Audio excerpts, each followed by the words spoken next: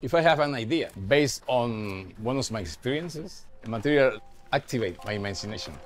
I say, oh, I have this object and I relate with this narrative that I'm trying to organize.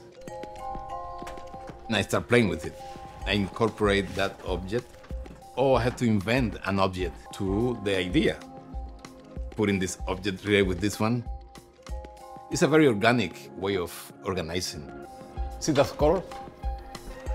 Right? Everything has been chosen to react against. Here, look at this. It's beautiful, isn't it? Look at that. It takes time. I feel it. You have to be there all the time. You have to live with the piece. I literally sleep with the notebook and with the pencil there, so I could trap the idea. It's interesting how sometimes you are sleeping and then a solution comes. And then there is a day when you go to the studio and there is an harmony.